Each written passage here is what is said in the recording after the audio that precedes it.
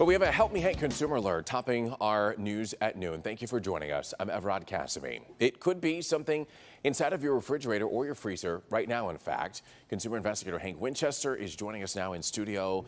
Hank, this is a local company shipping the food to stores right here in Michigan. It is, Evrod, which is why it's such a big concern, a big recall. Let's get right to the information. Right now, more than 40,000 pounds of ground beef being recalled throughout the state. They were produced here in Michigan by JBS Plainwell and sold in grocery stores across Michigan. The problem, the beef may have hard pieces of plastic in the product. So far, there have only been 2 complaints, no injuries. The products range from lean ground beef to sirloin, all with sell-by date of April 10th. The big question that we've been getting is which grocery stores carry this product. Well, we know one of the big stores, Meijer.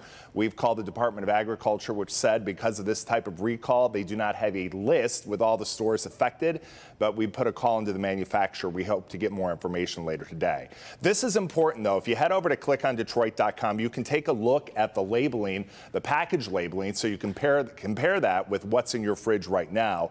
We'll have more information for you later today, beginning on Local 4 News at 5 o'clock. Again, right now, clickondetroit.com. All the labeling so you can take the product from your freezer, your fridge, and compare it with what's being recalled. Evrod?